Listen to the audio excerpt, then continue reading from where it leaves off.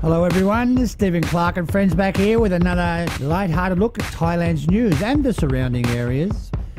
2 British men arrested for dealing drugs in Thailand. Deputy Prime Minister scoffs at demands from southern insurgency groups. Lanterns grounded in Chiang Mai for Loi Khao Festival. Chiang Mai hotels, vacancies worst in 10 years. But first up, how an Australian mother tricked by Nigerian scammers into being a drug mule. Very, very sad story.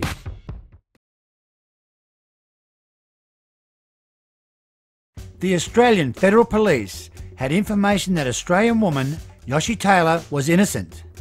They did nothing to help her.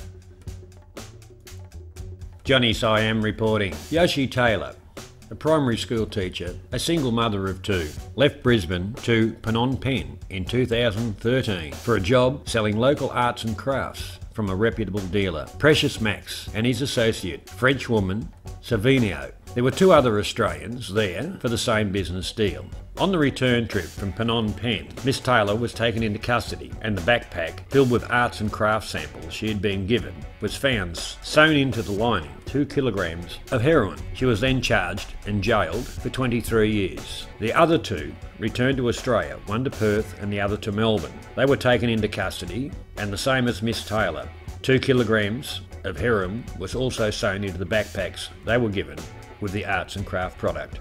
The 2 Australians were exonerated. The AFP did not update Cambodian authorities. A team of lawyers, hearing about Miss Taylor, went to Cambodia to launch an appeal. In Cambodia, Precious Max and Savanio were sentenced to 25 years. In 2018, the appeal for Miss Taylor went ahead and she was set free. Now back in Australia, she has lost her house and her savings. During the whole saga, the AFP reported to Cambodian authorities, leading to the arrest and convictions, but forgot about Miss Taylor. Should the AFP abandon Miss Taylor? If you've got any comments, put them in the chat box and we'll talk about it. Johnny Siam out.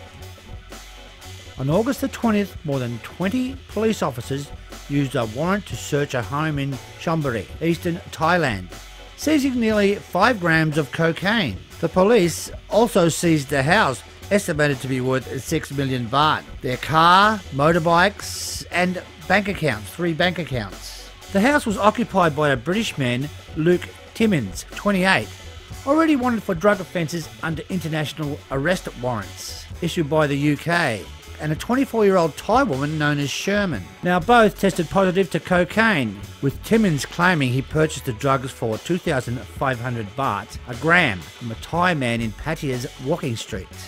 Now this is interesting. Luke Timmins' father, Michael, was previously jailed for 6 years for smuggling methadone into the UK. The drug was used to make 30 kilos of bath salts, as known as the zombie drug. At the same time, in Mahasarkham province, another team of officers arrested a fellow Englishman, Daniel Wood, 29, on charges of drug dealing.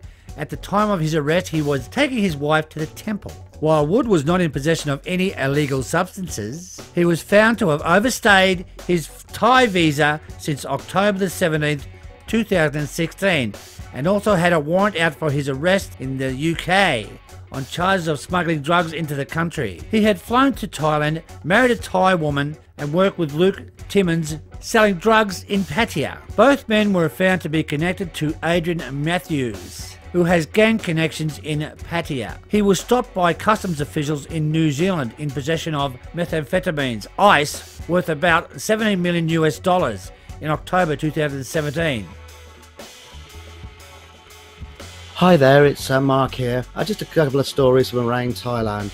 This year with the Loi Krathong up in Chiang Mai, which is absolutely very, very big, they usually have a big lantern festival which they send up lit lanterns up into the sky. But the government and conservation groups have decided that this year they're not going to allow it. They were going for the Guinness World of Records, which is a bit of a shame, but I can see the point of the conservation group saying, look, when these come down with the wire, they do damage to wildlife, cattle, and also a good chance that they may catch fire to someone's home. Thank you very much indeed. Yeah, thanks Mark. I've actually been to the Loi Krathong festival before in Chiang Rai. It is amazing. It's a fantastic sight.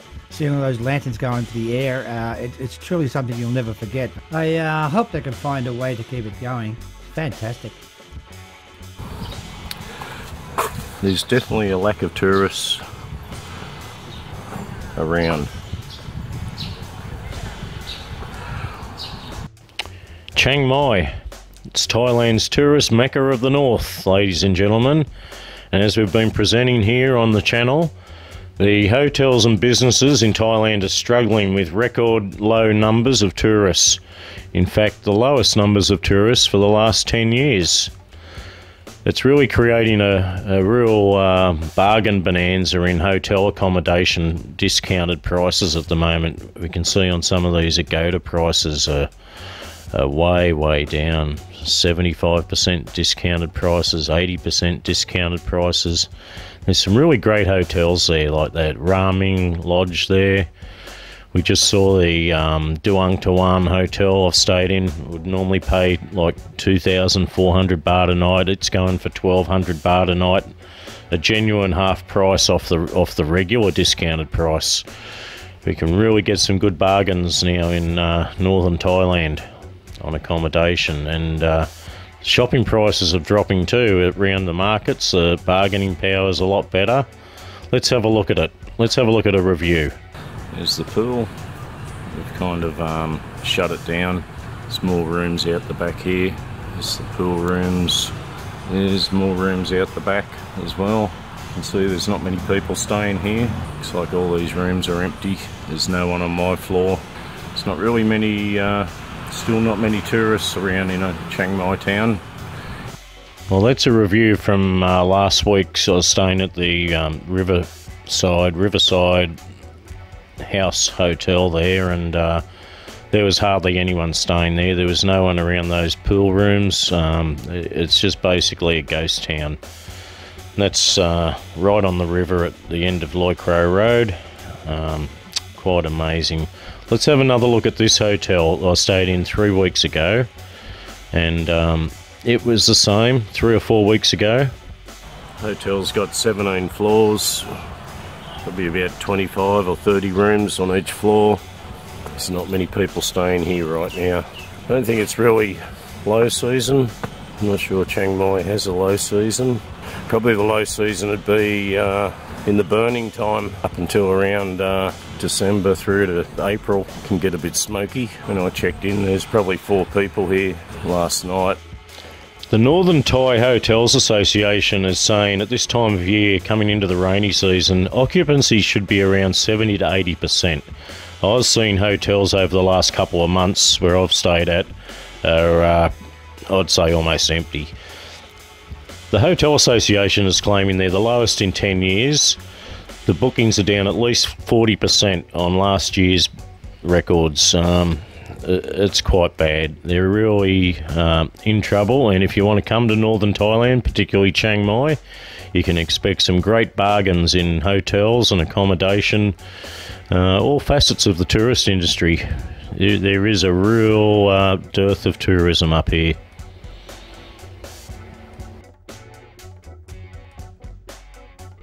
Johnny Siam reporting. High-level talks between Deputy Prime Minister Prawat Wongsuwong and the Barisan Revolusi Nasional have not yet yielded a solution to the insurgency in the south of Thailand.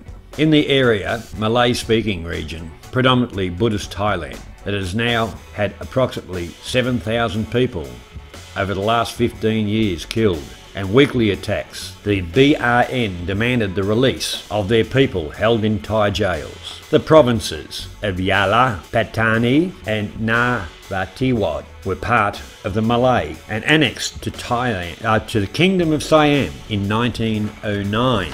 Parfarkar stated that it would not attack north of the 3 provinces as they did not wish to be seen as terrorists.